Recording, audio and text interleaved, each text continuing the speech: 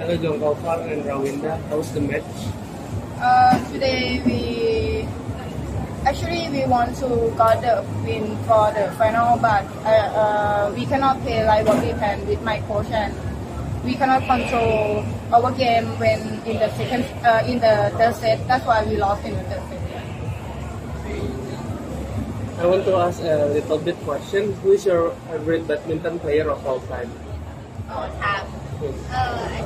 For me, I think Rawinda from China. For sure, me Gracia Pori. From Indonesia. Yes. Favorite food? Bakso. Because something like chicken with like spicy sauce. Ayam For geprek. bread. I think that pepek. Oh, Duck, right? And about the incident with the lights shut off, did the incident affect your performance on the court? I think for like 1 or 2 points, because my side can see the fire, and that's why I can see the many people say about the fire. That's why they serve me about 1 or 2 points only.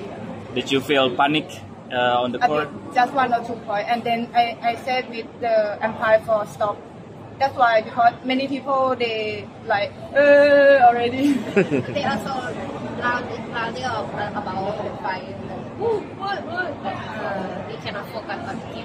Did you have similar experience before? Similar experience about maybe the lights shut off in the previous tournament?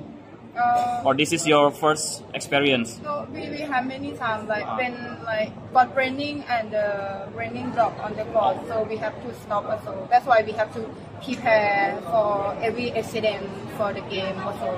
Yeah. And after that, how to play again. What's your impression about the crowd in Usai? We very happy to play here every time because the crowd is very loud and they also cheer up and support. Not only Indonesia players, but they also support players all around the world. So we very happy to play here.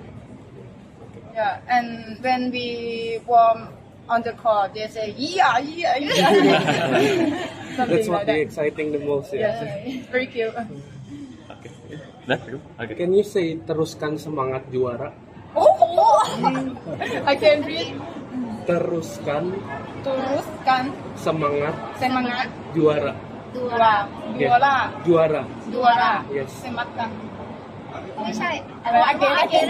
Teruskan semangat juara. Yes. It's not. I say again.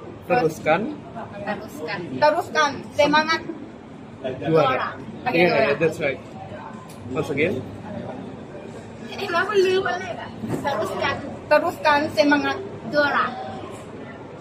Okay, thank you so much.